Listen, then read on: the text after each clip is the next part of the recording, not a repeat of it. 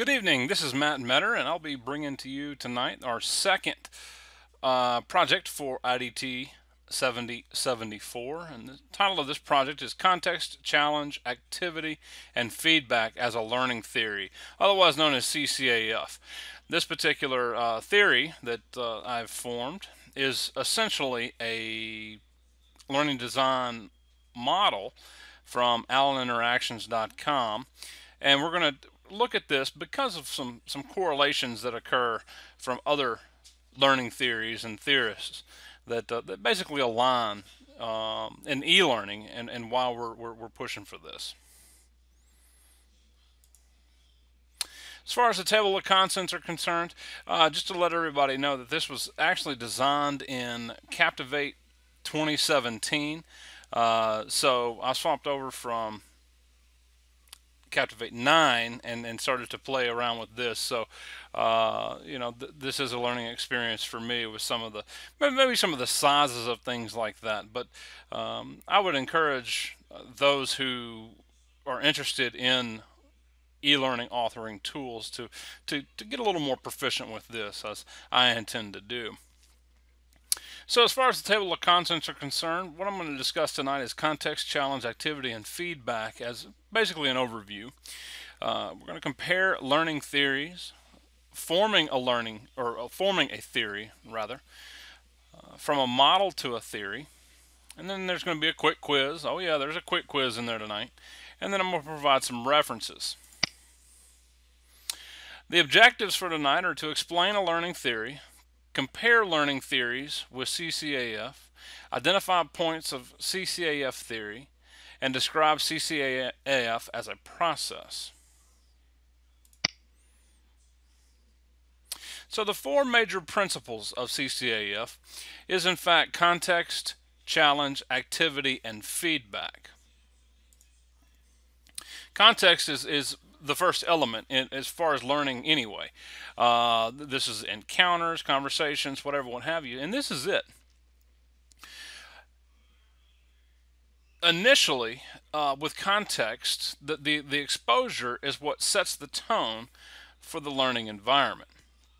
And of course, there's a couple of tips that are here, and you want to add visual appeal, you want to build a relevant setting, you want to tell a story, and create suspense. Having these four tips in mind, they basically form the foundation of interactions that are compelling, satisfying, and effective. The next principle is going to be challenge. Challenge, as far as e-learning is concerned, is going to generate some sort of inspiration for the learner. It's non-trivial, and it creates a sense of urgency. And you want to focus on these four areas. The first being consequence, the second being difficulty, the third being risk, and the fourth outcome. And then of course these areas are the guiding points in forming the challenge principle.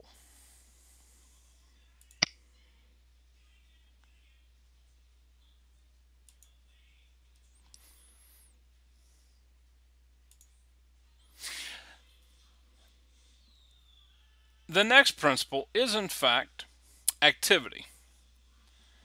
And activity is an interaction. It's basically defined by the physical responses and actions that the learner is required to perform to achieve success. Oftentimes reading and listening are the most relied on activities. In e-learning, it has difficulty monitoring these types of activities. For the most part, people just simply skim over it and press on and skip the content in many cases. So there's some tips that we've provided here, and those tips are you want to practice. Of course, practice makes perfect. You want to use real-world applications that call for a response from the learner through interactivity. The second, you want to compare e-learning approaches, which evaluate knowledge content and visually stimulating activity that promote interactivity and relevance. You want to drag and drop activity. Through visual appeal, drag and drop activity can be enhanced by creating real-world situations and having learners drag and drop responses in an open scenario. And then of course the fourth tip here is creating effort around responses. This promotes critical thinking. It generates a multitude of responses for the learner and delays judgment, giving the learner an opportunity to think about the answers.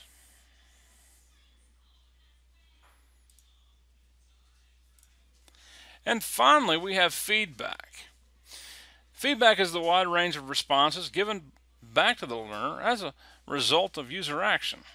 A couple of tips here. It identifies judgment versus feedback, serves as a tool for content presentation.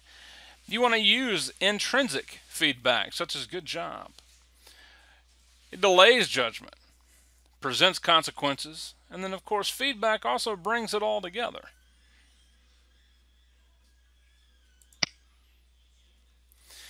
We're going to do a quick self-check here. What are the principles of CCAF?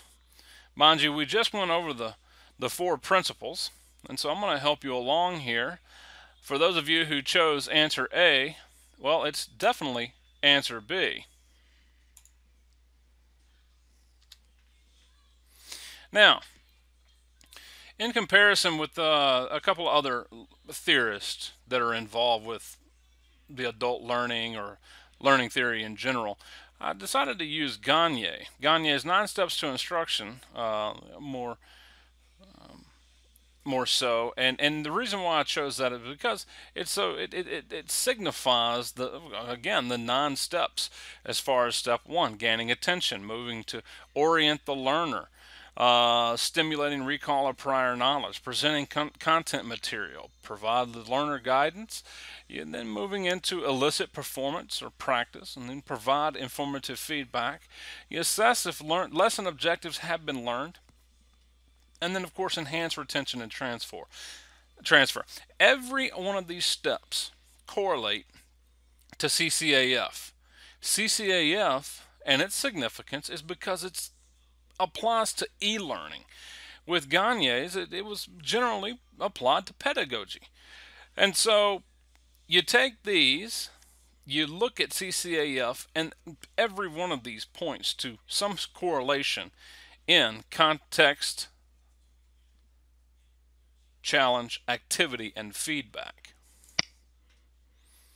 Now, on this slide here, you've got, again, the Robert Gagne's 9 Steps to Instruction, Malcolm Knowles' Andragogy, and then, of course, Allen Interactions CCAF.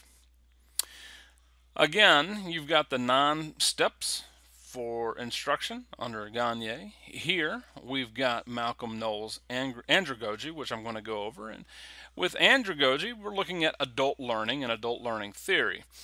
The first principle here would be a need to know. The second, of course, the learner self-concept. Self-efficacy is a big deal in this as well. The third being the role of the learner's experience. The fourth, readiness to learn, orientation to learning, and of course, motivation. Notice how all 6 of these can see some similarity or correlation within Robert Gagne's 9 steps. And then, of course, we can compare all 3 learning theories here and determine the links between the 3. And of course, this slide right here is a free discussion amongst the peers.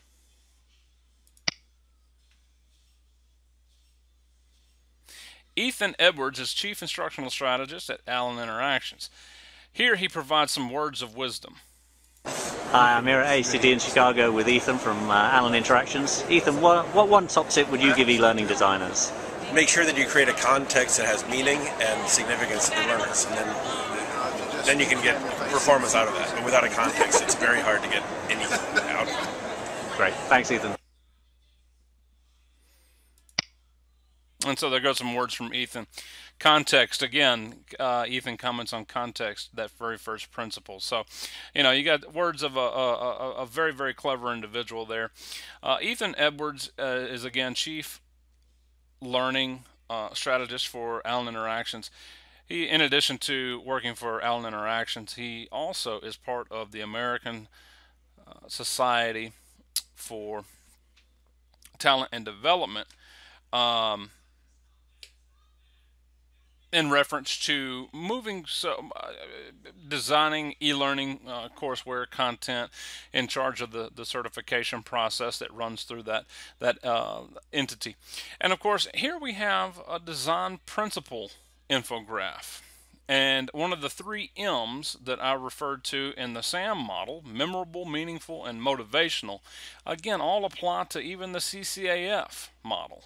Okay, and these are again engaging learning experiences. If you'd like some more information on that, I suggest you check out www.alleninteractions.com. All right, here we go with the quick quiz. CCAF is known as, and forgive the typo there. That's right, context, challenge, activity, and feedback. Which learning theories does CCAF align with most frequently? Well, we discussed Robert Gagne, and we'd also discuss Malcolm Knowles. What is one variable that is key in the formation of CCAF? Again, we're going to refer back to our guy, Ethan Edwards. He mentioned context. CCAF is a learning theory inside of, that's right, we just said it was inside the SAM model, and that's an instructional design model. CCAF can be described as a learning theory. All right, and you scored 100% accuracy. Good job.